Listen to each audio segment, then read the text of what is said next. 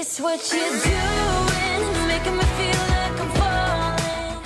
Hello, hello, hello. This week I was doing one of my favorite things to do on the internet. Scroll on Facebook Market. Seriously, 80% of the furniture in my house is from Facebook Market. I was browsing when suddenly I said, this would be a perfect idea for a new series. So I purchased something, this, on Facebook Market. I think it's a side table. I've decided to call this series Facebook Market Flips. I think we all know what a flip is, but if you don't, it's basically when you take something old and fix it and paint it or whatever and turn it into something new. Some people flip houses, some people flip pieces of furniture, other people flip pieces of clothing, which I actually have done before on my channel. But in today's video, I guess I am flipping a piece of furniture. I guess we could consider it a furniture flip. Huh. The wood is actually quite dirty, has a lot of dust on it, so I'm taking out my cleaning spray product and we're gonna wipe it down. The bottom is really gross, oh my gosh, ew, and the top was also kind of disgusting. After I wiped everything down really thoroughly, I had a very dirty paper towel that I threw out and took out my white gesso. Yes, I did finally buy gesso. I've only shown and used it once in one video a couple of weeks ago, so if you haven't seen that video, you might be kind of shocked. It took me forever to buy this product. I think over a year I was talking about it, and I finally did purchase it. So we can all get off my back. I have the gesso, I have tried it, and I do have to say, it might work. My only hesitation is that it really does look like white paint, and I'm not really sure how many coats of white paint this piece would have required had I not used the gesso, but I did use the gesso, and then I used one coat of white paint. I feel like if I didn't use the gesso, I probably would have done 2 coats of white paint, maybe 3. So maybe the gesso is doing something. It's just, I'm not sure. I clearly have glowing reviews for this gesso. Everyone should buy gesso. It is very useful. After I finished painstakingly painting each of these little spindly legs, I moved up to the top part of this piece, which was very rough, and I actually had to take out some sandpaper and sand it down before I added the gesso because it was just not gonna look good if I didn't sand it first. After I had sanded it, it was actually quite smooth, and everything kind of looks normal now, so. All right, now we have a fully gessoed piece, and we're ready to take out our colors. I have chosen this range of yellow up to this blue color, taking out my paint palette, and we're starting off with the pale yellow color. I decided to paint the bottom part of these legs with the pale yellow color, and honestly, painting this part was probably one of the most annoying parts of this whole video, because one, the pale yellow is extremely transparent, and I had to do so many coats that I lost count of it after I was done. I was like, how many coats did I do? 5, 6, 7, 8, I don't know. The other reason is that legs are cylindric, they're like circular, and you can't really see what you're painting on the other side unless you physically turn the whole thing around. Everything goes out of focus. I'm not even focused right now on what I'm actually painting. And I had to hold my camera while I was painting with one hand. I mean, I had it stationary at times, but then like most of the time I had to hold it so that you could actually see what I was doing, and that made painting the legs the worst part of this project. Let's paint with some celery. I enjoy this paint color name way too much. Oh my gosh, I think the paint in my hallway is also called celery. Totally different brand, but I'm pretty sure it is celery. Wow. Okay, I'm painting the spindly legs and trying to create a ombre with it, going from yellow into pale green. And then robin's egg blue. Honestly, I'd say it's weird, but that's a pretty common name for paint. I've seen that many times, and I like the color.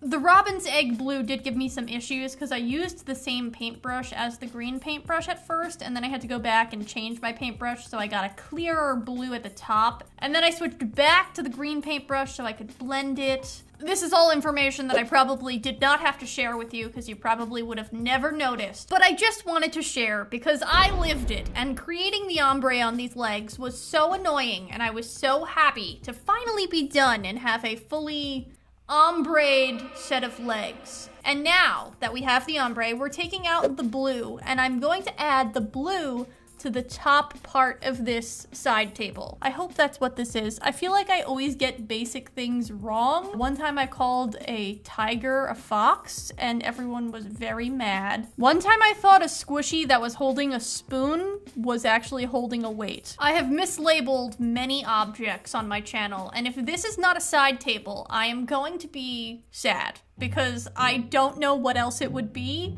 Maybe it would be something that like holds plants. Plant table? That sounds wrong. There's also two mysterious holes at the top of the table, which are concerning to me because I don't know what the heck that's for. This better be a side table, okay guys? No one tell me if it's not, I can't handle it.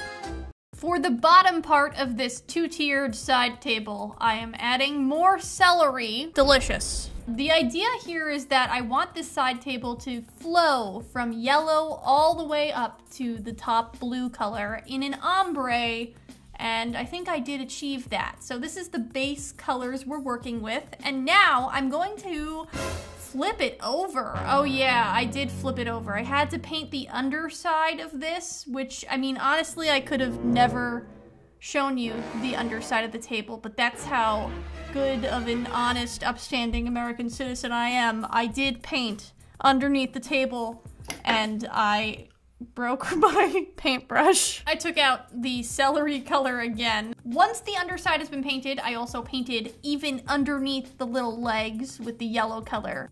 And now we have a fully ombre'd underside. I'm taking out more saturated versions of the colors I've already used and sliding this table into view so that I can actually paint something on the bottom table. Here's a side angle of what you're looking at so you can orient yourself. And I have decided to paint a floral arrangement on this bottom table. I'm starting off with the white and the blue. I'm adding white to the top part of the paintbrush, blue to the bottom, and blending them together. And then I'm using that to create some petals for a very large flower. I don't know what type of flower you'd consider this, maybe a rose? Roses aren't actually blue in real life. I don't think they are unless you dye them, but I'm creating a blue rose. So it's a Special rose. that I have created Specially. for this project.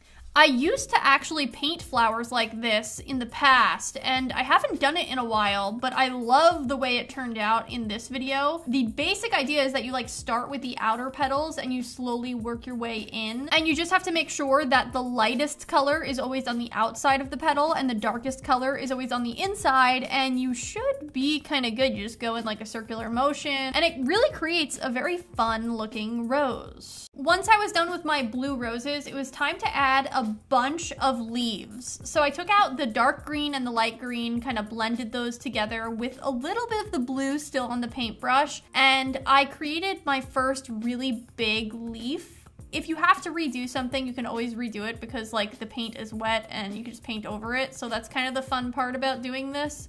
You can see here, I didn't like the way those two leaves looked. I wanted there to be more blue in it, so I just redid them and then added the inner part of the leaf again. I felt like the leaf on the bottom left right there was looking a little weird, but that's okay. I decided to go back over it and make it look more like the bigger leaf on the right side. For those of you who have been asking, here we have a bump date.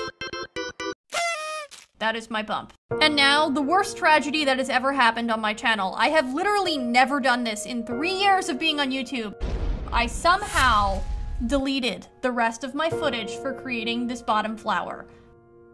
Not the bunnies! But have no fear, because I decided I have to do it again, so I'm going to do something similar on the top part. Really all we missed on the bottom was I added a bunch more tiny leaves and then some swirly vines, but it was really sad to me because I love the way the bottom came out, and I really just wanted the footage to be in this video, but it somehow got deleted. But that's okay, I'm gonna move past it because I'm actually creating something very similar in style on the top table. I'm just using yellow instead of blue. Okay, here we are. I've added all of my yellow flowers, and now we're going to add some green leaves. I'm doing my fun big leaf, making sure that it's even in color on both sides. After creating my biggest leaf, I'm adding some medium-sized leaves and creating stems for those, and then I'm doing my smaller leaves. When I was filming my blue flower bouquet, the smaller leaves are the main thing that got cut out. I added a lot of smaller leaves. It really makes the whole thing look like a bouquet of flowers. The leaves are of varying shades. There's some light green, some dark green, and even some yellow leaves. For the yellow leaves, I used yellow and white, the same colors that I used for the roses, and I feel like using those colors in the leaf area, it adds some, I don't know, color to the leaves, and it just makes things come together a little bit better. My bouquet was kind of sitting off-center on the tabletop, so I did have to add a bunch more leaves to the lower right side of this bouquet, which kind of makes it look like one of those cascading bouquets. I like it because it's a little different than the bottom one, and that's interesting. I added some green swirly things. I just like twirled the vines in different directions until I liked it. I feel like the type of paintbrush I was using, or maybe just the type of paint, was not really conducive to creating vines, so I did kind of mess them up in some places. Ignore my lime green yoga ball.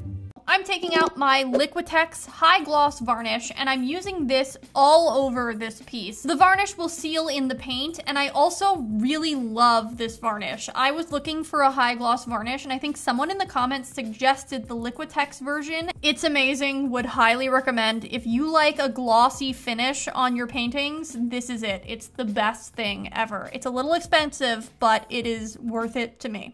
And here we have the final result of the bottom blue bouquet. I'm a little sad that the footage got deleted, that you couldn't see me paint the tiny leaves, but I feel like you guys saw most of it, so it's probably fine. Up top, we have another bouquet with the yellow flowers. I love this one as well. I like that the top one is a little smaller than the bottom one, but they kind of go together. Aside from my absolute love of the flower bouquets, I really love the green, blue, yellow color choice and the ombre effect that's going on here. This is just probably one of my favorite things I have ever created on my channel, and I want to do more Facebook Market flips. Or maybe I just want to paint more flower bouquets. Does this flower go on this? Is this a flower holder? No, right?